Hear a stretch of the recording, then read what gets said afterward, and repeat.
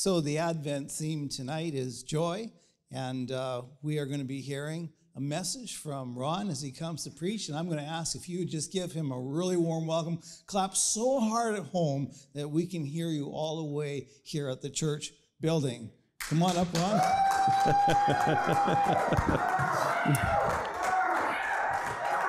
Thank you. Thank you. Thank you. Well, you haven't heard the message yet, so don't be too premature. Let's just have a brief word of prayer. Father, I just pray that you would open all of our hearts and all of our minds to what you have for us in this sermon. Help me to speak clearly. Help me to speak with joy. Lord, we're going to talk about joy. Help us all to experience what you have for us. In Jesus' name, amen. So, the Advent topic is joy.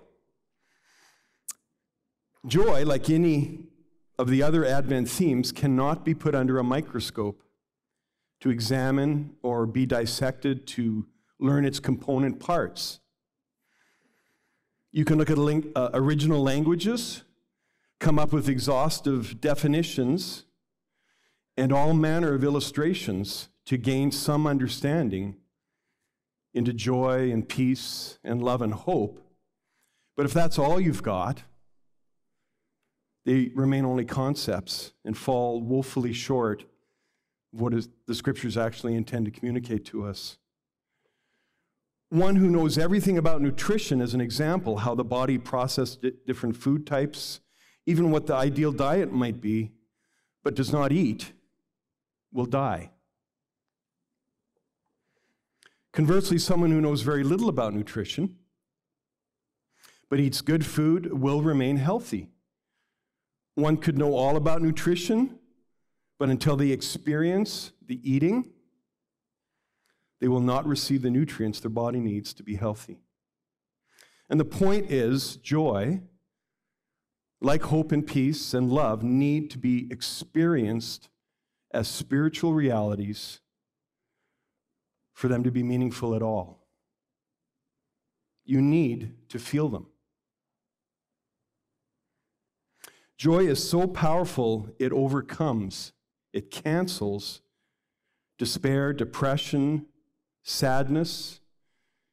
And the word that came to my mind as I was thinking about this, boredom. I think I'm more afraid of boredom than the other ones that I just mentioned. We have all experienced episodes in our lives where we perhaps despair or depressed or certainly bored. And if joy does come, they evaporate like smoke and disappear. So today, if your faith seems routine, familiar, mundane, dare I say boring, what you need is joy, the joy of the Lord. So where does it come from? We can experience joy in this world, a sort of joy, through our natural circumstances. We have some semblance of joy when a baby is born, when the mortgage is paid, when we get the new car or move into our forever home.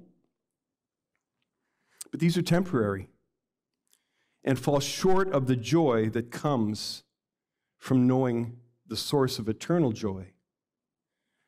For those of us who are followers of Jesus, disciples of Christ, we know that joy comes from God Himself, by the indwelling Holy Spirit.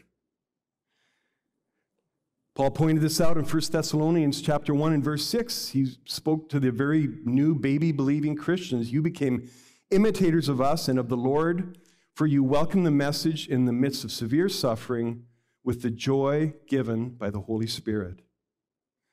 Joy is also the fruit of the same Holy Spirit who indwells the follower of Christ. Scott read that in lighting the joy candle, the Advent candle.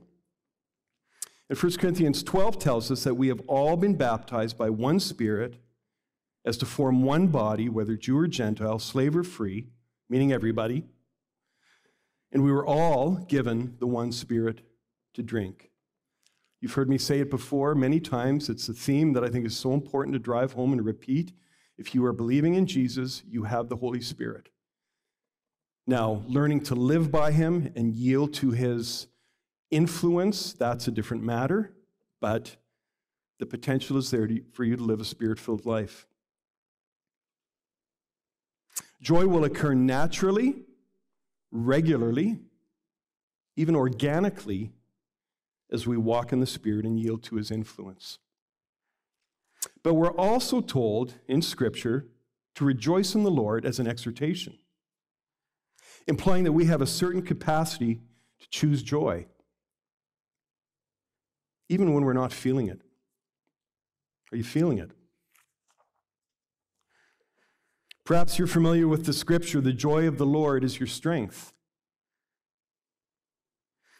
Well, this verse comes from an actual account in Israel's history when the exiles were returning to Jerusalem and were grieving openly and loudly as God's law was being read to them by their leaders. When Nehemiah heard this loud grieving, he spoke this phrase that we know so well. He says, "Do not grieve, for the joy of the Lord is your strength," in Nehemiah chapter 8 and verse 10. So we can be exhorted to be joyous, and that is a valid thing to decide in your heart that I want to have joy, I'm going to pursue this. But what if we know all this and still rarely experience joy? One of the main premises of my sermon is that joy comes from our circumstances. Not your physical life in the body circumstances, however, not the kind of joy we're aiming at here, but your spiritual, eternal circumstances. And the trick is to train yourself to believe that they are true and they actually are your circumstances. So what I want to do is give you a simple blueprint, perhaps a recipe, that I believe will regularly produce deep spiritual joy as it is followed. And the blueprint is found in Peter's first letter in chapter 1, starting at verse 3. Blueprint for joy. Praise be to the God and Father of our Lord Jesus Christ. In His great mercy, He has given us new birth into a living hope through the resurrection of Jesus Christ from the dead, and into an inheritance that can never perish, spoil, or fade. This inheritance is kept in heaven for you, who through faith are shielded by God's power until the coming of the salvation that is ready to be revealed.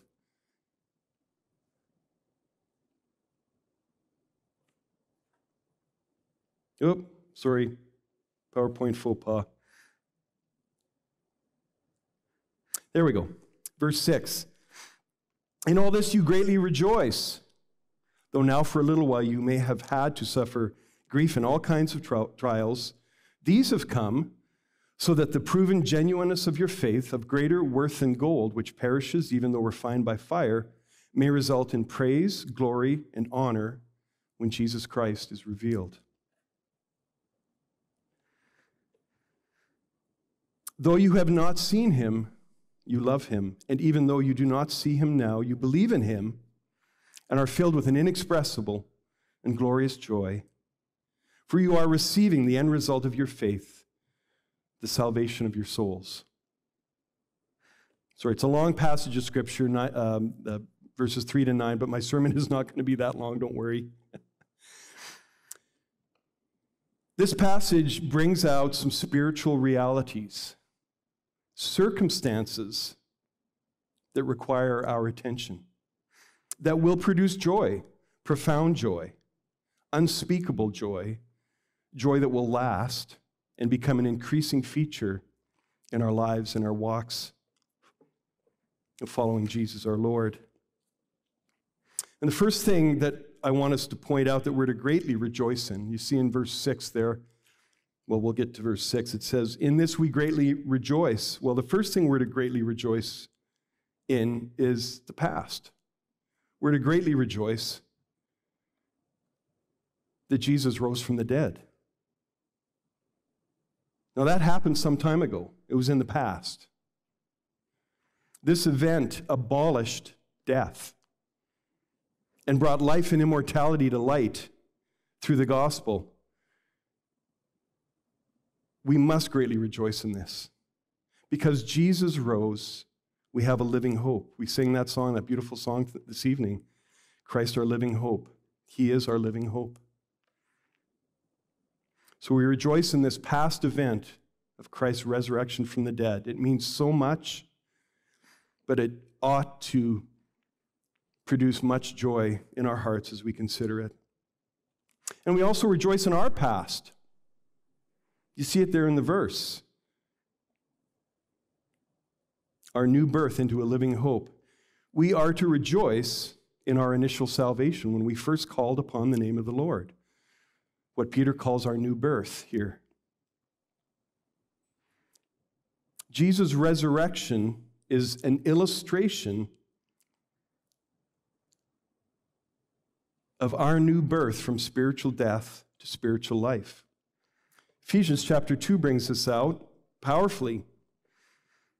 As for you, you were dead in your transgressions and sins. Have you ever thought of yourselves as being dead before you met Christ? It's what the Bible tells us over and over and over again. But because of his great love for us, down to verse 4 in Ephesians chapter 2, but because of his great love for us, God, who is rich in mercy, made us alive with Christ even when we were dead in transgressions. It is by grace you have been saved. We were dead without hope and without God, but we have been made alive, given new birth into a living hope. This is cause for great rejoicing.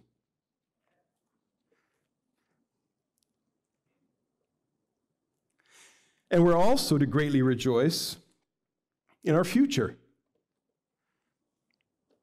Verse 4, and into an inheritance that can never perish, spoil, or fade. This inheritance is kept in heaven for you, who through faith are shielded by God's power until the coming of the salvation that is ready to be revealed in the last time. We greatly rejoice in our future. Our future in eternity is often represented in Scripture with this idea of inheritance. And an inheritance is something beneficial, in the natural anyway, something beneficial that you receive, property or money perhaps, from a relative for no other reason than that you are related to them. You didn't earn it, you didn't work for it. My favorite illustration of this idea of illustration happened in the late 2000s. This news story broke, speaking of two brothers that were in their 40s that lived in a cave outside of the city of Budapest in Hungary. They were so poor, all they could live was in a cave. And they existed by finding scraps of garbage and junk and made them into little trinkets and sold them. Their family was a disaster. Their mother had abandoned them. They didn't know really much about their extended family at all. And then something very strange happened and incredible. Their maternal grandmother, who was in Germany, passed away.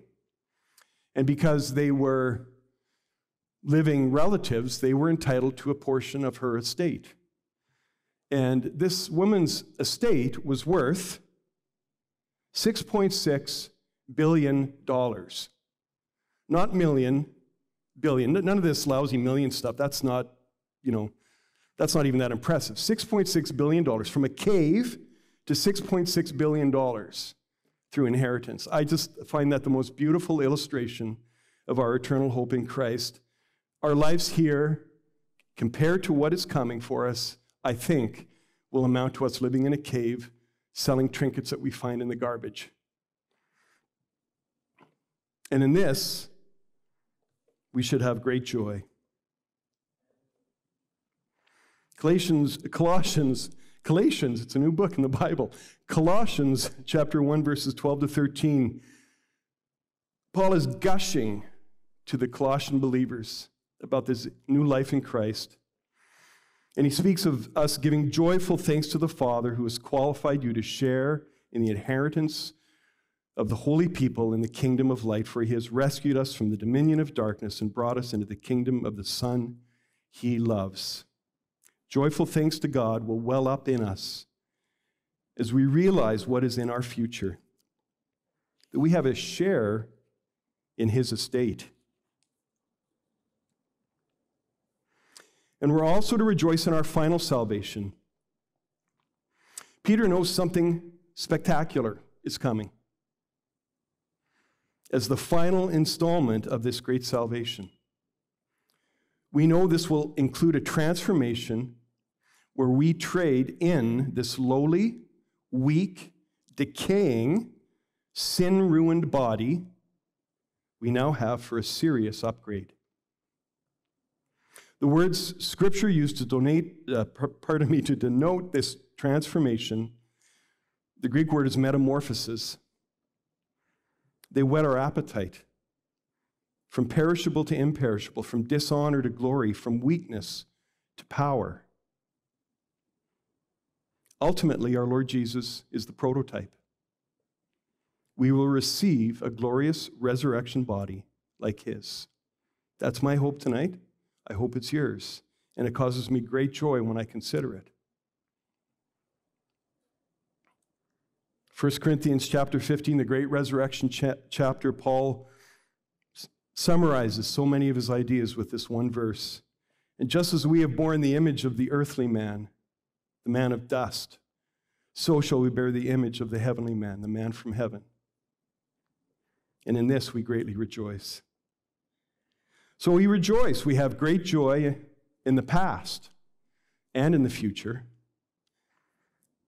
And I wonder if there's anybody that can guess what our third source of great joy should be. We should have great joy in our presence, in our present. Verse 6 verse 6 of our home text, In all this you greatly rejoice, speaking of what was before, though now, speaking of our present existence, our present life, though now for a little while you may have had to suffer grief in all kinds of trials. These have come so that the proven genuineness of your faith, of greater worth than gold, which perishes, even though refined by fire, speaking of the gold, may result in praise, glory, and honor when Jesus is revealed.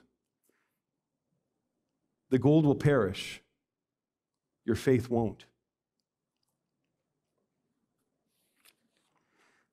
In Peter's economy, faith is more precious, more valuable than gold. Keep in mind that in his day, and I thought probably in our day too, gold is the most valuable thing, worldly speaking, representing all that this world can deliver. And the process that God uses for every believer to grow our faith is to allow us to suffer grief in all kinds of trials. And yes, we are to greatly rejoice in this process, as hard as it seems. I don't get the goosebumps from this part of the sermon, but I am challenged to see something beyond the immediate circumstances of my life. James says this exact same thing as Peter does. Consider it pure joy in James chapter 1, verses 2 to 4.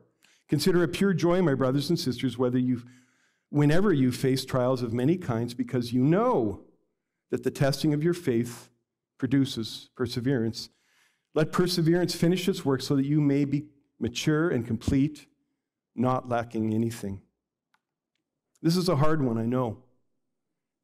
But the knowledge that God is supernaturally equipping you through the trials of life, helping your faith to be strengthened, should produce joy for us. This is God's chosen method, and it's only for a little while, because this life is only for a little while.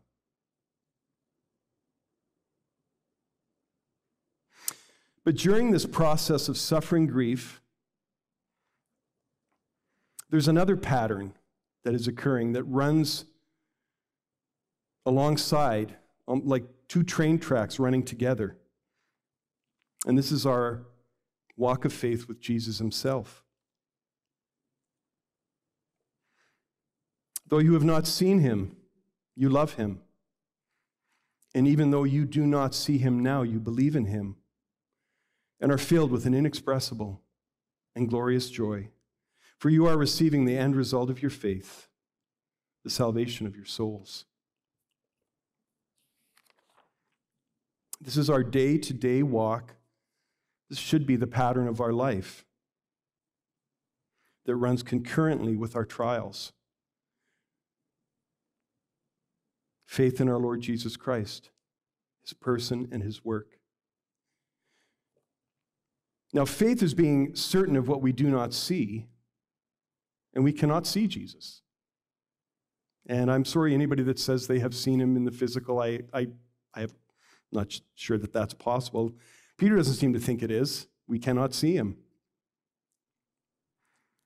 But we do perceive him spiritually, because his Spirit is in us.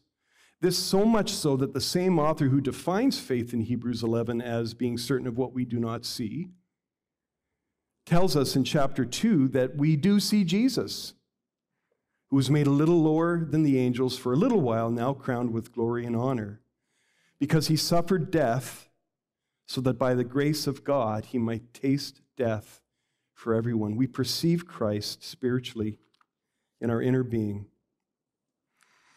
This trusting reliance on the person and the accomplishments of Jesus Christ on our behalf is the faith that Peter is convinced is more precious, more valuable than gold. And it leads to an ongoing desire to know him more and more in a spiritually real way. This is why Paul said in Galatians chapter 2 and verse 20, I have been crucified with Christ, and I no longer live, but Christ lives in me. The life I now live in the body, literally in the flesh, I live by faith in the Son of God, who loved me and gave himself for me. And if you remember, as a church, we went through the book of Philippians a little while ago.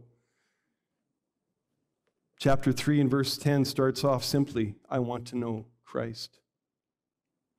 Something had gotten into the apostles, something of the worth, of the treasure of knowing this Jesus.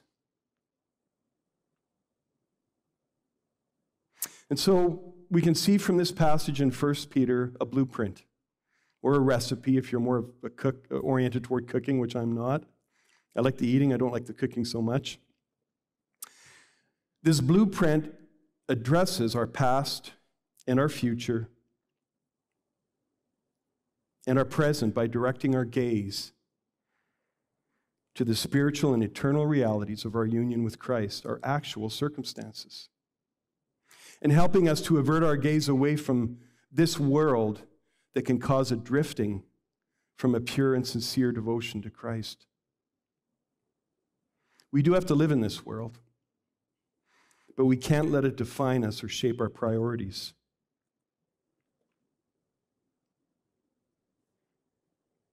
We're to greatly rejoice in the past because Jesus rose from the dead, because he has saved us. We're to greatly rejoice in our future because of our promised inheritance and the culmination of our salvation that will occur at that time. And we're to greatly rejoice in our present, even our present trials that produce faith and our ongoing fellowship with the person of Jesus, Christ in you, the hope of glory. That's my sermon, but I have a little extra for you. It's like dessert. If we're going to follow the recipe theme, it's like a little bit of dessert. Or the blueprint theme, it's like when you get your house built and the guy throws in a gazebo in the back for free. Well, this is kind of like that. I'm calling it an addendum for joy. A little bit extra help to find a good source of joy. This passage came to my mind when I was thinking about the sermon topic, and to my knowledge, it had nothing to do with joy, and I wondered about this. So I flipped open to Isaiah 55. Many of us are familiar with it, about God's word. As the rain and the snow come down from heaven and do not return to it without watering the earth and making it bud and flourish, so that it yields seed for the sower and bread for the eater, so is my word that goes out from my mouth. It will not return to me empty, but will accomplish what I desire and achieve the purpose for which I sent it. The very next verse. The very next verse.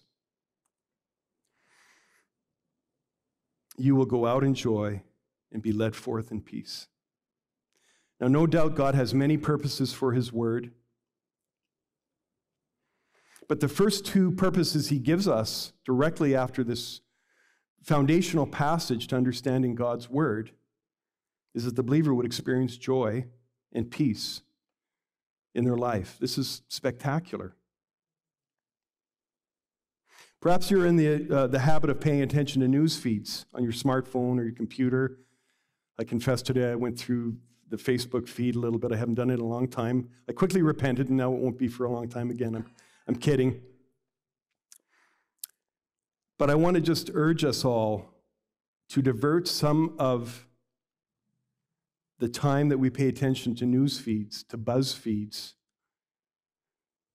and pay attention to God's feed, his news feed, his testimonies and truth that can build you up, sanctify you, and give you an inheritance that will make the story of the two brothers inheriting billions seem like nothing.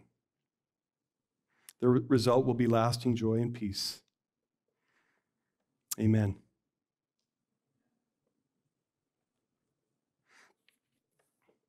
Thank you.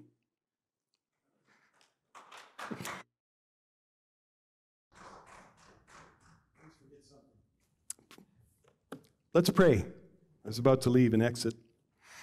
It's very uncomfortable. I just want you all to know, anybody that's watching, being filmed with very few people here, it's unnerving, but we are making the most of it. So let's pray together. Father, we need your joy. We want your joy. We want the joy of the Lord to be our strength. We want it to be a fixture in our lives. We don't want to just hear the word, but we want to experience it in our heart. A joy that will overcome so many things that this life plagues us with. I pray that for all your people who call upon your name, who believe in you, you'd help us to experience your great and marvelous joy through our Lord Jesus. Amen.